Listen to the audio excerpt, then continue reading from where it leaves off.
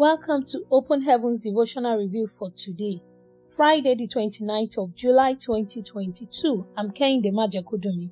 Open Heavens is authored by Daddy in the Lord Pastor E.A. Adeboye, the General Overseer of the Redeemed Christian Church of God. Open Heavens is a guide to a close fellowship with God. Let us pray. Father, we want to say thank you for another opportunity to learn at your feet. Thank you for always bringing your word to us. Thank you for an opportunity to grow in you. We say, blessed be your name, Lord, in the name of Jesus. Father, we pray that you will teach us yourself today in the mighty name of Jesus. You will teach us how to pray. You give us great understanding of your word in the mighty name of Jesus. In Jesus' name we have prayed. Amen. Praise the Lord. Hallelujah.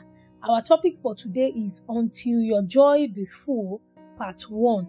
Until Your Joy Be Full, Part 1. And our memory verse for today's topic is taken from the book of Luke 18 verse 1. And he spoke a parable unto them to this end, that men ought always to pray and not to fail. And he spoke a parable unto them to this end, that men ought always to pray and not to faint. Luke 18 verse 1. Our Bible reading is taken from the same book of Luke 18 verse 1 to 8. And he spoke a parable unto them to this end, that men ought always to pray and not to faint, saying, there was a city, a judge which feared not God, neither regarded man. And there was a widow in that city, and she came unto him, saying, avenge me of my adversaries. And he would not for a while. But afterward he said within himself, though I fear not God, nor regard man, yet because this widow troubleth me, I will avenge her, lest by her continual coming she weary me. And the Lord said, hear what the unjust judge said. And shall not God avenge his own elect, which cry day and night unto him, though he bear long with them? I tell you that he will avenge them speedily. Nevertheless, when the Son of Man cometh, shall he find faith on the earth? May the Lord bless the reading of his words in our hearts, in Jesus' name. Amen. The message: the wicked judge never respected anyone. He never deferred to anyone. However, as this poor widow troubled him relentlessly with her cry for justice, we see that the judge, who was wicked, had to respond to her so that she could let him rest. Many children of God give up on their prayers before God responds to them. If that woman had stopped knocking just at the point at which the judge was deciding to grant her request, she would not have had justice. Many Christians were only one more prayer away when they gave up lost their miracle. Sometimes you pray once and God will answer immediately, but at other times you need to keep pressing in the spirit for your answer to come. If you stop pressing at some point, the answer may not come. That is why the concluding part of John 16 verse 24 says, ask and ye shall receive, that your joy may be full. I know that sometimes God wants you to keep praying, not because he doesn't want to answer, but because there is something he wants to perfect in you. And that thing can only be completed when you press deeper into the Spirit. Knowing this, that the trying of your faith worketh patience, let patience have her perfect work, that ye may be perfect and entire, wanting nothing. James 1:3-4. I can tell you for sure, if God had answered all my prayers the very first time I asked, I would not be as deeply involved with him as I am today. Prayer is more a blessing for us than it is for God. You must always remember that prayer does not change who God is. Prayer changes you. The more you pray and commit to prayer, the more strengthened you become as a Christian. There may be things you want God to do for you. Even if those things are yet to come, don't ever give up praying. God is not reluctant to give you what you asked for, but with your constant prayer in faith, You are building a cloud of blessings that will soon break out upon you. Until that cloud breaks, don't stop praying. Until your joy is full, don't stop knocking on heaven's door. Keep pressing in the Spirit until your answer comes.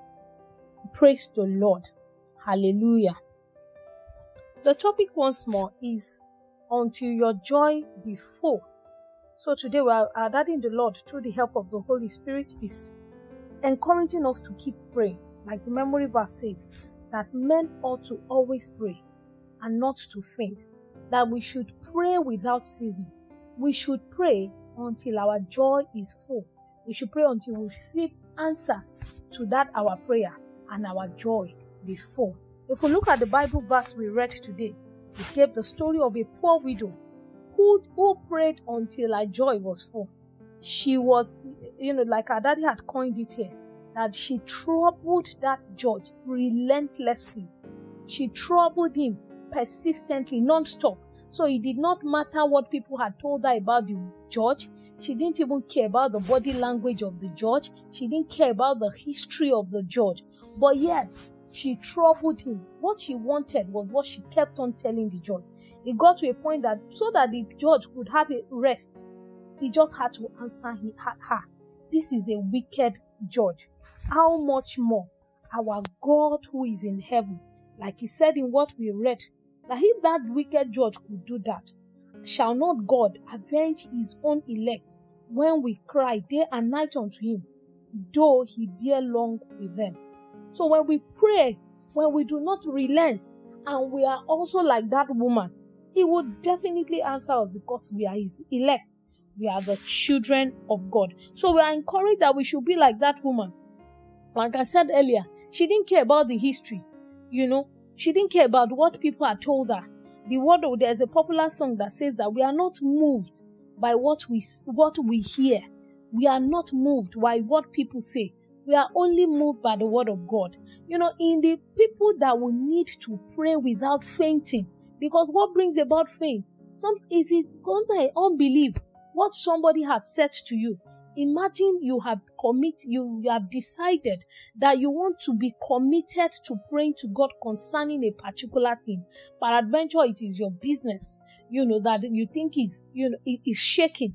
And all of a sudden you have started, you were praying and praying. All of a sudden you now hear another news that, the other part of your business is having that could discourage you from even praying. When I'm praying, it's like something else. But it could be, a plan of the devil, a distraction from the devil. And that is what happens to a lot of people. And that is why they give up. They just stop knocking. And like our daddy has said, that imagine if that woman stopped when that judge was deciding whether to grant her a request or not. If she had stopped, that would have been the end, and she wouldn't have received a miracle. God knows how many people who were at the edge, of receiving their miracle, and they gave up because they were tired, or they were being moved by what they are seeing. Peradventure, you are trusting God for your health, and the doctor is giving you another report, that is negating what you're having faith for, and you are giving up. And it's like the more I'm praying, and that is what the devil will want to tell you. The more you pray, somebody said something that there was a particular day, he prayed fervently so much. And lo and behold, that same day, he had a dream. And in the dream, he was being troubled. It was as if he fought all through the night, like they were beating him. What was the devil trying to do? To discourage him from praying. And he said he now decided that maybe what he would do was that he was not going to pray again. Meanwhile, when he prayed so much, he sang, he thought, when I have a dream today, it's going to be a dream of victory. But the devil brought a contrary. But thank God for God in his life. He didn't stop. He kept on at it. He kept on praying until he received his miracle. I pray that the grace to pray always without fainting, regardless of what we see, regardless of what we hear, regardless of what our body, our system, our force, our senses is telling us, that the Lord will give us the grace to continually pray until our joy remain full in the name of the Lord Jesus Christ. Amen. We're told that many Christians were only, like I said, were only one more prayer away and they gave up and they lost their miracle. You need to keep pressing in the spirit for your answer to come. You need to keep pressing. So no matter how long it is that you have been praying, no matter how long it looks, you should ask. The word of God says we should ask and we will receive. That is the confidence that we should have. We should have faith in knowing that as we are asking, we will definitely receive our answers to the answer to our prayers, and our joy will be filled in the name of Jesus Christ. We are told that God wants us to keep praying.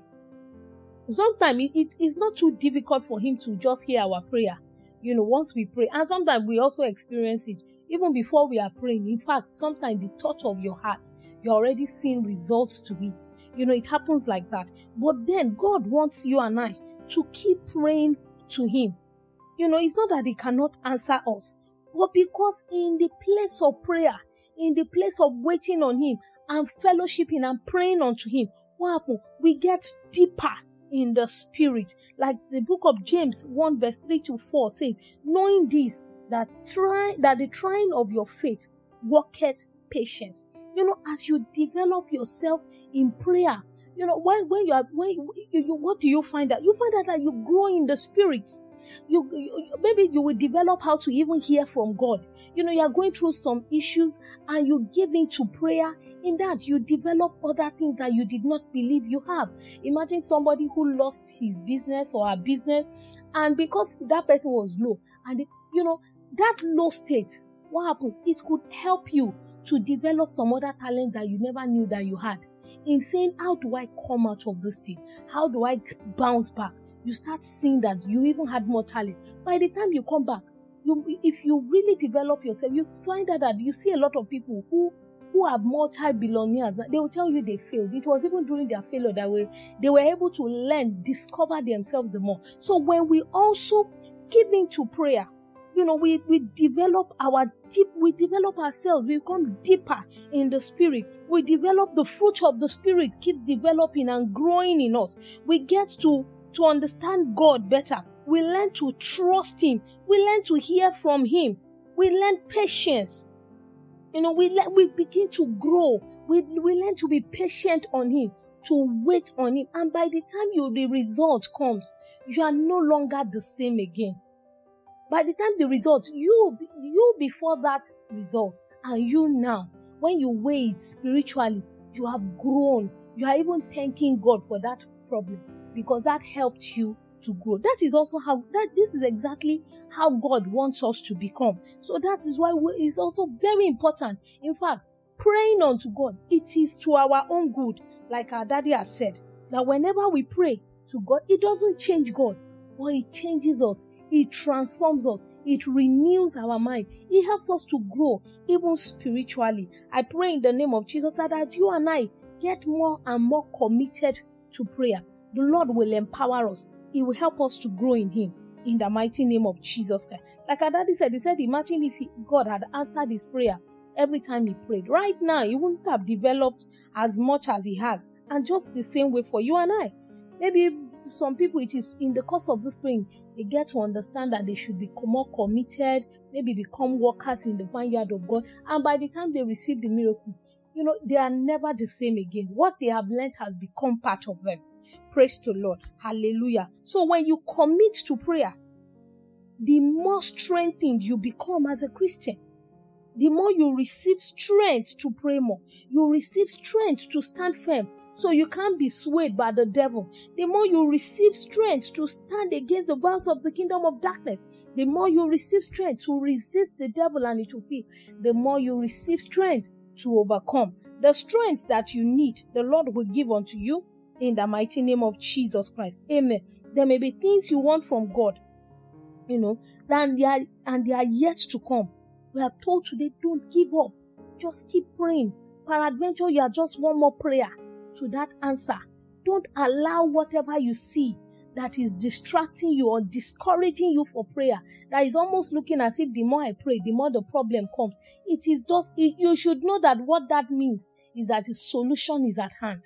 The answer is at hand, but it is the devil trying to distract you. The more you should pray. Pray. because knowing fully well that we will receive answer to our prayers and our joy will be full in the name of Jesus. You should pray constantly in faith. And as we pray in faith, what do? We are building our cloud of blessings, and when they are full, they will break forth. Praise the Lord. And when the cloud breaks, you can be rest assured. The word of God says when the cloud is full of rain, what happens? It will surely empty itself. So pray until that your cloud will be full of the blessing that God has in store for you. And when it breaks, and when it is full, it will empty itself. And the Lord will shower his rain of blessings upon you in the name of Jesus. So we are being encouraged that we should pray until our joy is full. We should keep knocking at the door. We should keep pressing in the spirit until we receive answers to our prayers, because we have been promised, according to John 16 verse 24, the later part, that we should ask and we will receive, that our joy may be full. May your joy and my joy be full as we ask and receive answers to our prayers in Jesus' name. Amen. The action point. What are those things you have stopped praying for now, simply because the answer didn't come? List them out now and begin to include them in your daily prayers again.